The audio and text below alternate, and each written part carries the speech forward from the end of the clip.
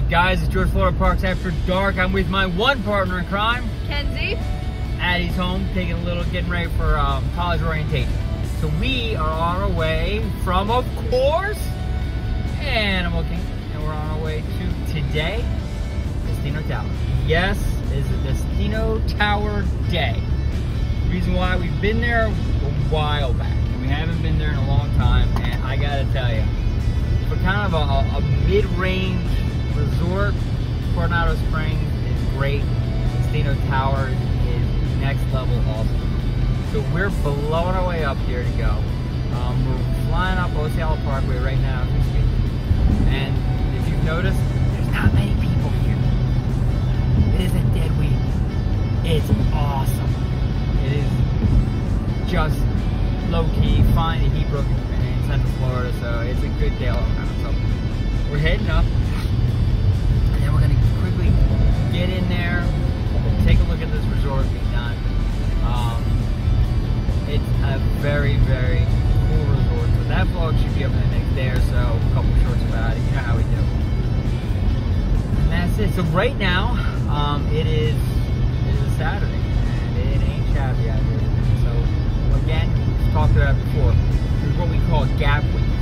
Weeks where there's a lot of people who come, and then the next week there's a gap because everybody kind of spends their money on the holiday weekend. Last weekend was Memorial Day. So this is the weekend post Memorial Day.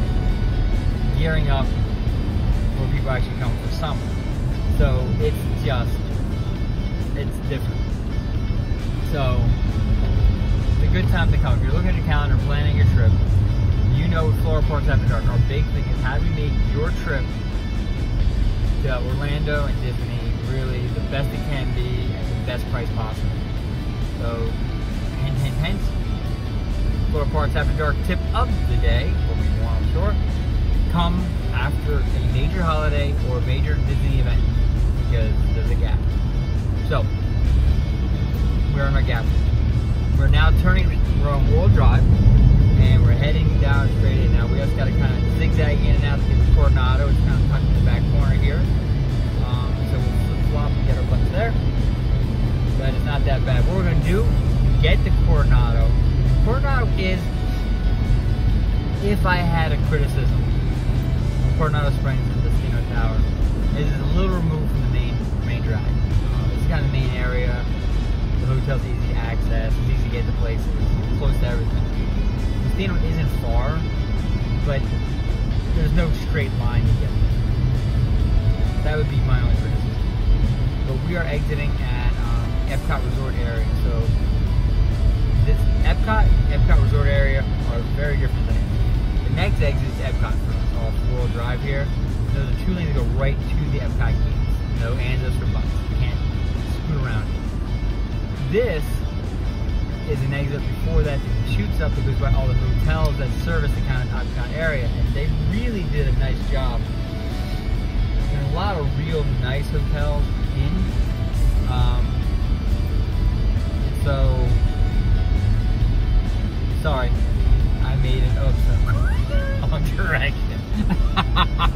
So Disney also allows you to make U-turns, and we'll be making one about 1 second. So really up here, I'm so excited about the Epcot Resort areas. I kept coming back to it versus going the other way. We're gonna flip around here and go back. But as we flip around, if we were to make the left here, the Dolphin Swan is that way, Swan Reserve is there. And you'll see in a second, Fantasia Gardens Golf is right there. Great golf course. We got to get on that course and play. There's all that. The Swan Reserve is right there.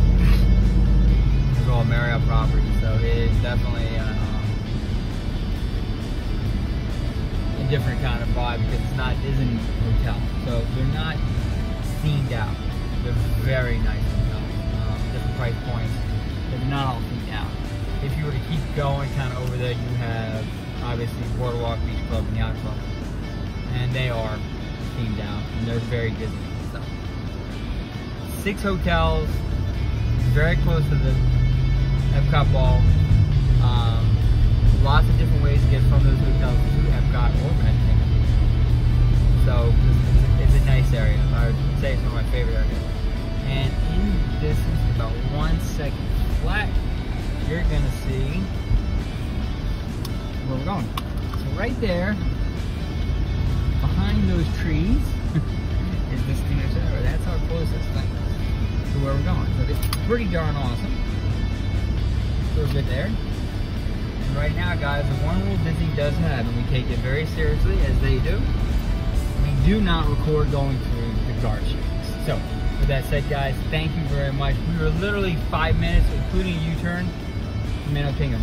Again, everything is closed in Disney. You guys take care. Have a fantastic day. Like this video, subscribe to our channel, because that tower is going to be up in a vlog ever so soon, and it is an awesome place. You guys take care.